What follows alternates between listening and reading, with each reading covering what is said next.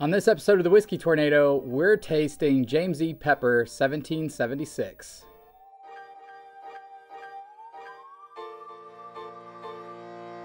Welcome back to another episode of the Whiskey Tornado. I'm your host, Lance. Thank you guys so much for joining me today. Today we have a great review. It is James E. Pepper 1776. Now, for those of you that don't know, this used to be sourced by MGP, but as one of my viewers pointed out to me, it is now being bottled by James E. Pepper, Lexington, Kentucky, and being distilled in Kentucky. So it says it's aged over 3 years, but it appears this is no longer MGP juice, even though on the nose, it smells very MGP to me. Now, before we get too far into this review, I know this is a bottle that is not going to get a lot of views on my channel, and that's okay. For those of you subscribed to my channel, I always want to make you guys aware of value bourbons that are really good, whether I get views, a lot of views on those or not. So that's why we're reviewing 1776 today. It is a bottle that's under $30 that I really enjoy, that I passed on the shelf way too often until a Patreon sent me a sample of that. So Aaron, if you're listening, thank you for turning me on to 1776. It is a great bottle. Way too many people are passing on. All right, let's get into the scoring system. For those of you that are new to the Whiskey Tornado, let me quickly explain our scoring system to you. We have 6 categories. We rate those 0 to 1, 0.5 being average. At the end, we add those categories up. Any score of 3 or better, the bottle is bar worthy. Anything 4 or better, it's bunkersome. It's really good. All right, so let's get into our first category. It's presentation. The presentation on this bottle, it's just okay. I don't hate it. I don't love it. But I do like that it's a little bit old-fashioned. It doesn't have too much going on. It just says James E. Pepper 1776 on the bottle. Straight bourbon whiskey, 100 proof, unfiltered. On the back, it's got a illustration of the snake with "Born with the Republic" on the back. So the presentation is just average for me. We're gonna give it a 0.5. All right, moving on to the nose. Let's go to the nose on this. Guys, I love the nose on this bourbon. When I first smelled it blind, I thought this was MGP, and then I found out it was sourced by MGP. Then I found out it's no longer being sourced by MGP, but it's got MGP all over the nose. It's got that higher rye mash bill that you can smell. It smells like rye bread almost. There's like almost like orange marmalade. Yeah, there's like a really nice note of orange marmalade on there. Nice thread of oak running through it. I get white pepper on this. And toffee, white pepper, orange marmalade. Those are the notes. It's beautiful. The nose is really good. We're gonna give it a 0.7. All right, moving on to the palate. Cheers, guys.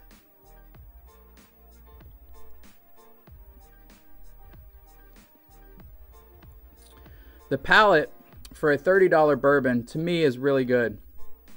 It's a little bit tannic, a little bit drying. It's one of the knocks I have on this. Doesn't have a ton of weight, but again, you're getting a $30 bourbon. What I do get is that high rye. There's that berries and cream that I get in a lot of MGP products. Let me go in for another sip.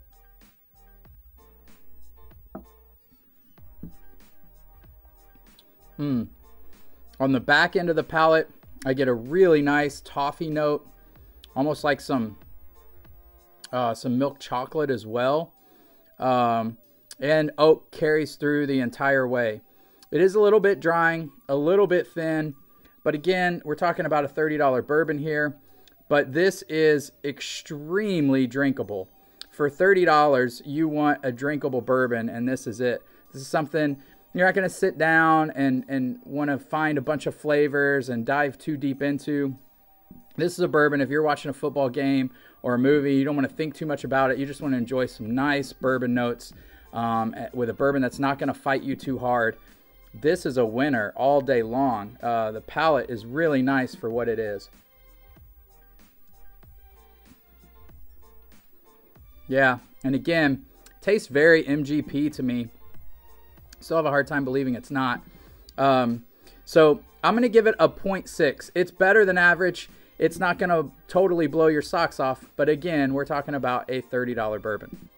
Okay, moving on to the finish. The finish on this is shorter than medium.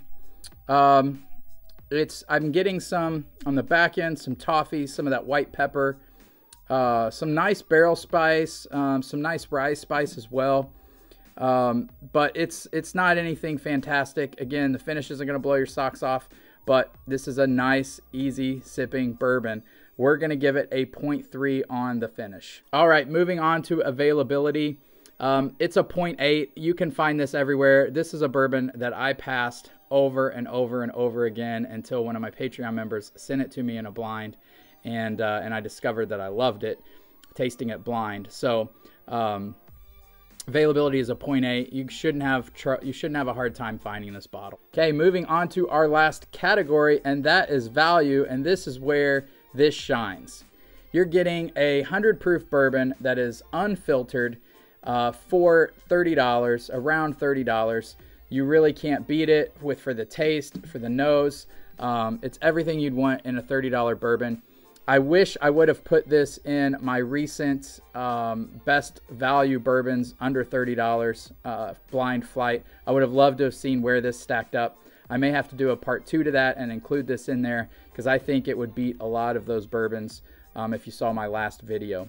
So we're going to give it a 0.7. That brings our total score for James E. Pepper 1776 to a 3.6, making it a bar-worthy bourbon. For $30, you can't go wrong with this. Don't pass this up on the shelf.